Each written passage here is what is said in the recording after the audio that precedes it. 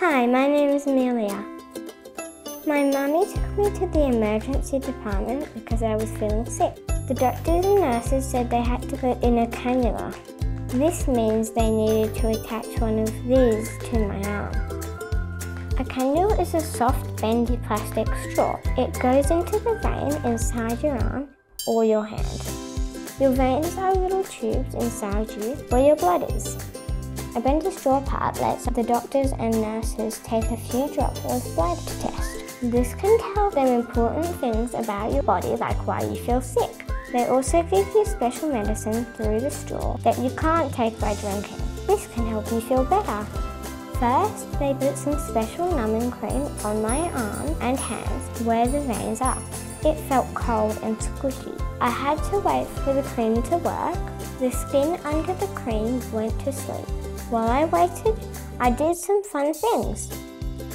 Then the doctor came back to put the straw in. It's important to stay really still while they put the straw in. Some children want to watch what happens. You could listen to music or play a game instead. The doctor put a special belt on my arm. It helps the doctor see the veins. It felt tight, but it was okay. It didn't last long.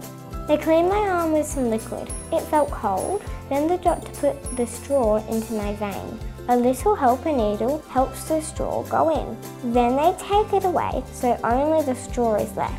Because of the numbing cream, I only felt a little pinch. It was okay. It didn't last long.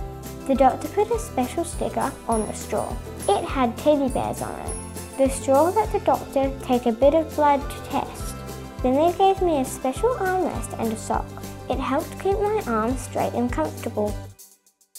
The nurse gave me some medicine through the straw. This helped it go straight to my insides.